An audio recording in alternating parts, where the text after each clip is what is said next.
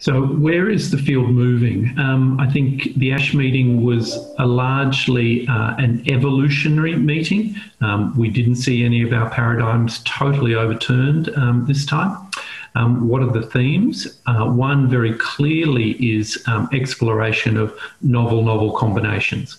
Venetoclax and BTK doublets, venetoclax, BTK and antibody triplets. I don't believe that any of those are yet ready for prime time.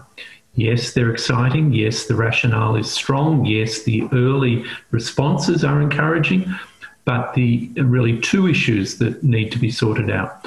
What is the optimal duration of treatment? That is still unclear.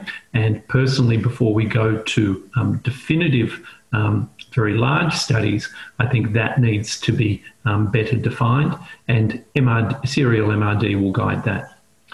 The second question is that of sequencing and potential compromise of subsequent responsiveness. If we're exposing our patients to both drug classes, does it compromise what we do next? How do we measure the overall benefit if we use both most effective drug classes up front? Time to first progression won't be the best measure because we may compromise second response. So learning how to optimally use and sequence those combinations. One element that I think we have seen some breakthrough data is with a couple of new treatments. The first is with LOXO 305. So this is a non-covalent BTK inhibitor, initially targeting those with BTK resistance mutations, but Anthony Mato presented some really what I thought was stunning data about incredible durable,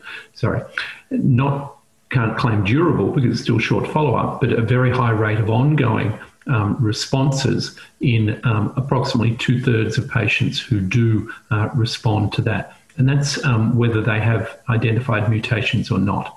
So I think the role of LOXO 305 and the non-covalent BTK inhibitors has been established at this meeting. And the second is that of CAR T therapy. We've seen updates on a number of trials, particularly in combination with BTK inhibitors, because we've seen that T-cell health in patients with CLL is compromised, and the use of BTK inhibitors, and at the moment particularly ibrutinib, during the period of lymphocyte collection and then post-reinfusion, diminishes the rate of cytokine release syndrome and does appear to enhance T-cell expansion and probably efficacy.